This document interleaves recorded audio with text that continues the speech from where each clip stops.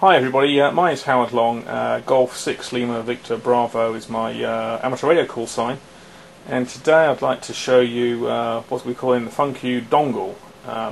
Its reference to Funcube is to do with the low Earth orbit satellite launch that's due for some time in the next few months, we hope. And the dongle aspect of it is that this is a ground station receiver. So the idea behind this is that any software that you've used on your sound card before, such as for SoftRock for example, that will also work on this. Now what's the difference between this and SoftRock? Well, the difference really here is that this is designed for VHF and UHF and the bottom of the microwave spectrum. This covers from around 65 megahertz all the way up to 1.7 gigahertz. Now, of course, this is in a prototype stage, as I'm sure you can see, but the fundamental parts here are, see on the left there, you can see a BNC connector. That's your RF in. And you can see towards the right there, there's a USB connector. Okay, if I go into this device here, this is the biggest device here. This here is a PIC32 device. It's, as the name suggests, 32-bit device. We're actually going to look to see if we can maybe use a small device in order to cut costs, but the price for this is around about £3 apart in quantity. As you know, it's a bit scary there, 0.4mm pitch soldering there, so need to be a little careful with the soldering. Now I'm sorry about the bird's nest here. There is a reason for that, other than I'm not particularly tidy as a constructor. The main reason is that as I move on to the next device, which is the codec chip, there you go. If I zoom in there, probably it will go out of focus as it did there. This is a tiny 32-pin device, and it's in a QFM package, which means it's got no leads, so you have to be pretty careful soldering that. It's one short of a ball grid array for soldering. Now I mentioned the bird's nest here. Now one of the reasons that is that actually the boards that I'm using here for the mixed signal devices are called smart boards. These are very good for prototyping because they have a solid ground plane, and you're never more than about 3 or 4 millimeters from being able to put a decoupling capacitor straight down to the ground plane. So they're excellent for prototyping mixed signal. I don't know of any other boards that you can use this easily for breaking out these high density packages, but also being able to support the mixed signal capabilities of the devices. So you may think, well, where are all the components here? Well, of course we've got the device itself on the top, but there's actually probably the majority of the devices are actually sitting underneath the board in order to be able to keep things like decoupling capacitors as close to the chip as possible. Now, you might not be able to see that just above there. There's a little 1.8 volt regulator there, which is designed just to. Probably can't see it because it's behind all these wires. If I hopefully move this around a little bit, you might be able to see just there. There's a little SO23 package, which is my 1.8 volt regulator for the codec. In fact, if you look here, I've actually there's a little SOT23 package here, which is a 3.3 volt regulator with a PIC32.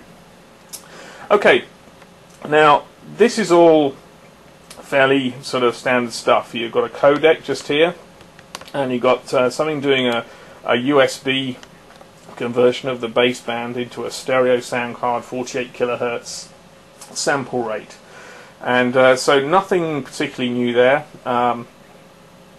But what is new is, well, this is baseband, but hang on, what happened up here between the RF connector here, which is your BNC, and what's going on here? Well, this is the neat bit. This is actually a DVB-T/DAB tuner, and it covers from 65 megahertz up to 1.7 gigahertz. Has its own low phase noise oscillator, fractional PLL, and it also will do the mixing for you, down convert to quadrupole baseband. It has selective filters at several layers. You can adjust at right down to baseband the bandwidth in a number of places. There's also around about half a dozen different gain sections, and you can control the individual gain sections all the way from the LNA, front end LNA, all the way down to the IF in several stages, and as I say, the filtering on there as well. Again, you'll find a number of the components you can't see there. You can see the crystal there, but a number of the components are actually underneath the board, and they're there because it keeps a nice close path to the chip itself, to the ground plane which is underneath there. And you might think to yourself, okay, well there's the end of the RF cable, and there's the chip, and it converts to baseband, and what is there between the end of that RF cable and the chip? Well, I can tell you now, it's simply a 1 nanofarad AC coupling capacitor. That's all there is. There is no LNA on this device other than what's on the chip. It's straight RF, straight into one of the pins, and it gives you baseband out. Okay, so I've shown you that. Now let's see if we can move on to a real demonstration. But what I'm going to do is I am going to just plug this thing in, and hopefully we'll be able to see it come up as a USB sound card. So let's just plug it in. Nice little bit, which sounds nice. Oh, and there we go. We now have a USB audio device. I want to just show you what happens when I actually try to receive it with a program called SpectraView. This is by Mo Wheatley. Fantastic program. You may, if you have an SDR IQ or SDR14, you may be used to seeing this. This by default will actually just hit the default sound card. Just so happens that this is the one I just plugged in here. Okay, so there we go. You can see there a spectrum of 48 kilohertz across. And what I'm about to do now is I'm going to go and plug in my RF signal generator, which I happen to have here, and there's some RF on here, so hopefully when I plug this in, and then I'm going to go and switch it on down here. There you go. So there you go, there's a nice little signal, and what I'm going to do just to show you this is actually real is just zoom out a little bit, and if we can, and I'll show you that the cable here is just going down to my RF signal generator there, and if I go and switch it off, like that, there you go, no RF, and switch it on again, there's RF, so that's good if you like that. Okay, so this is at 145924 megahertz, so we'll just go back to here. So that's quite nice. This is actually at about minus 107 dBm, so at the moment we're fairly sensitive. You may be able to hear a little bit of clicking on there. I've got a little bug in in my sound card firmware on the PIC32, and it's not quite working 100% yet, but there you go. Probably some buffer related issue that I haven't quite got right. I'm just going to drop it down by another 10 dB to show that it is fairly sensitive here, down to minus 117. There you go. So we've still got a signal there.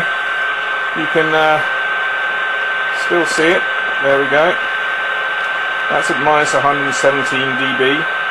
And you can see that that signal is probably around about 15 dB above the noise. Will it actually demodulate some RF? So for this, I got my trusty FT817. Okay, so you can probably hear now, this is my FT817, and I'm talking into it, and you can hear the USB signal being demodulated by our USB Funcube Dongle.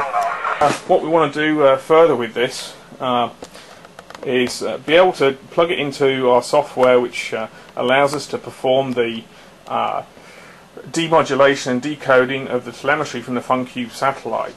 And the idea is that if these dongles can be made for a reasonable price, which I should say that the total cost of the hardware parts for this, just for the chips, is around about £6. So that is the Funcube dongle, and hopefully you've enjoyed my little video here.